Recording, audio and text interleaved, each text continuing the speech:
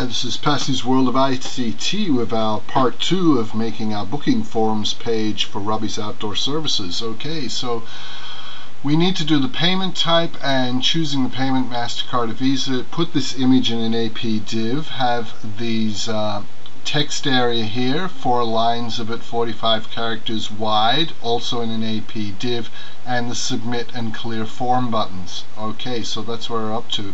Now, something we hadn't done last time was we had these tables lined up right against the edge of the page there, and we needed to change that, okay, so that they've got an indent. So how we did that in Dreamweaver was, it was a little bit tricky. Down the bottom here in properties, you got to use this text indent, the right hand blue button. We actually had to make the indent sort of above the table, then Control X cut the table, and then Control V paste it back in. Okay, so these tables we made, we had to get that little blue arrow indent in, and then Control X to cut them out, and Control V to paste them back in. So we're right here, and we're going to put in payment type. Now we need to, of course, stylize that, so we'll just highlight that text, do the same thing we've been doing, size 14, and making that a yellow color. Alright, now we want to move, you can press one space here, but after that Dreamweaver won't do any more spaces. We want some spaces before we have the drop down for payment type. We want 4 spaces.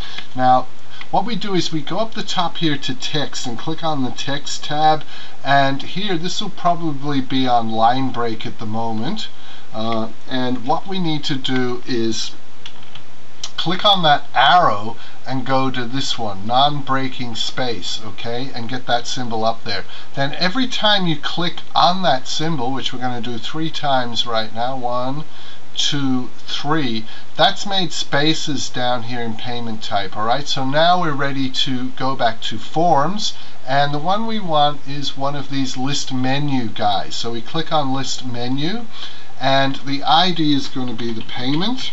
We don't need a label because we've already got one there, payment type, which we've made ourselves, so we click OK.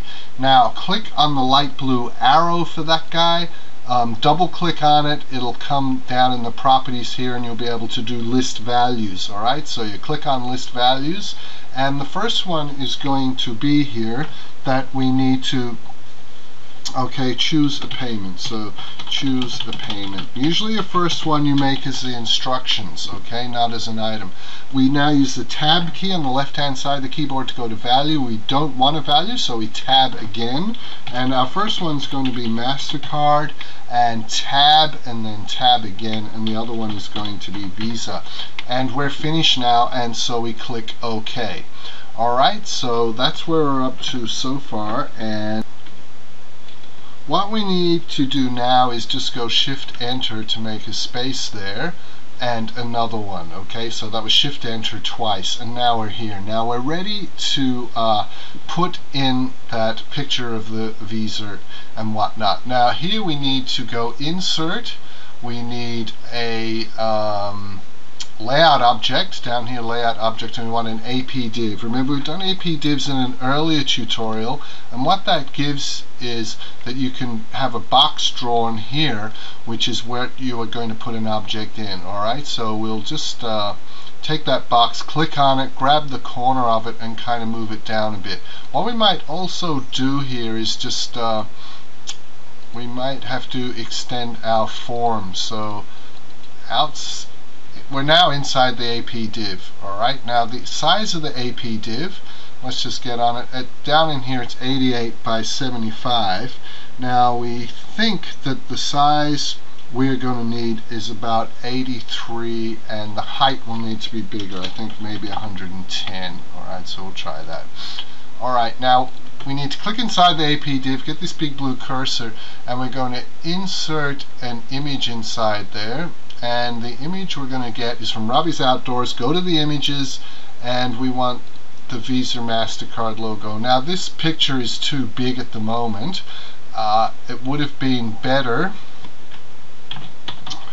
to have resized that in Photoshop, alright, first, because it'll take a while for this to load into the web page and resize, so it's not really great efficiency doing it this way. Alright, so what we're doing is we're going down and grabbing the corner there with the double arrows, and we're just going to resize that till it's around what we wanted. I think we want it to line up with the end of payment type, and we want it to go down about 110. Okay, so down in the properties you can see those things moving as we adjust it with the mouse, and so we need to be at 83 and 110. What you can do is just even go in here and type them in. Okay, 83 and 110. Alright, so that's got that in there. Now what we need to do next is push some shift enters to make that sort of red box bigger for putting other things in. Okay, now down the bottom we've made some extra space. We'll just be able to backspace out of that, and now we need to be able to see where our red thing is. I might just do Control Z there, and now we've got that there. The next thing we need is another AP div, so we're going to go to Insert, and then we need Layout Objects and AP div, and just say OK on the message that pops up. Now we need to move this AP div over to here, underneath Choose Payment, make it wide so it goes to the end of those tables, and inside that AP div, click so you've got the big blue cursor. Now we need to go to the Forms tab. We want this fourth one across, text area. Okay, so we click text area. That's going to be where we can put information. Alright, and we'll say OK on that. We don't need a label for it, and that's put it in there. Now if we double click on that guy, down the bottom here we can go to the character width is 45, and we're going to set the number of lines down to 4, not have 5 lines. Alright, so that's going to be that area there. Now if we preview this in Firefox to see how it's going, alright, what's happening so far is that AP div is kind of up in the air, not where we want it down here. Okay, so we're going to have to be moving that. Alright, so sometimes what you see in Dreamweaver isn't exactly what you get, so we're going to do some fiddling around and move that around, and then we'll be back after that. Alright, so what we've done is we resize the AP div so it's snug with that text area. We just resized this one a bit and made it look good.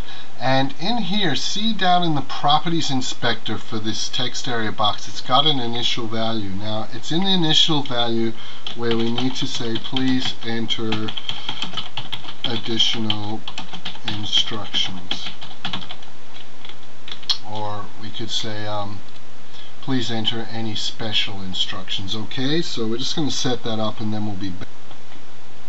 So in that init value we've just put please enter any special instructions here. Then when we click off that, you can see it goes into the box. Alright, let's preview this in Firefox and see how things are going. Alright, it's looking pretty good. All we need now is our submit and reset buttons down the bottom here. So let's go to Dreamweaver and work on that. Alright, so down the bottom here we'll just do Shift Enter, and we need to go to the Forms and to the button. Okay, this one here, button, and click on that. This is going to be the submit button, so we'll just put submit for its ID. We don't have to put a label on it, and it automatically comes out submit. Now if we click on that button, double click on the button, make sure I double click, see how the value is submit and the action is set at submit form. So that's all okay as it is. Alright, so in Dreamweaver, let's go next to that button and just make one space there, and now we'll just do the same thing, insert button. This one is going to be reset for its ID. We don't need to put a label in, we can just click OK, and see it's also called submit. So we double click that button, and here for the value we set that value to reset, and then the action is we want to reset the form, which will clear out all the fields so that they could redo it if they totally messed it up. Alright, one more time, preview in Firefox, save the changes, yes. Alright, it looks like we're there. We can now enter this, dates, times, we can choose our payment method, Visa, we can put some instructions in here such as be careful of the dog, you know, in case he's one of those dogs that bites people or something. Yeah, and we can submit that there and send it off to Robbie, alright, and then it's ready to redo. So this form, Robbie could either have people go online and fill it out themselves and submit it, or he could be on the phone doing a job, lining a job up, and put all this stuff in and submit it himself, and it would be saved onto his system. Alright, we're not going to go all the steps to doing that, to creating an email or putting this in a database, but that's basically our booking form for the site. Alright, so that's all good and done. That was quite a bit of work, and these tables here are really fiddly, moving them and resizing them to get them to line up, and making sure we have some indents here so they're not all jammed up against the side of the page. The AP divs are very handy to put these guys in because it sets them in a position on the page where they cannot move around and they will stay there. Alright, thank you for watching this tutorial, and remember, visit our website, Passy's World of ICT, for lots more free tutorials and fun things that can be done with computers.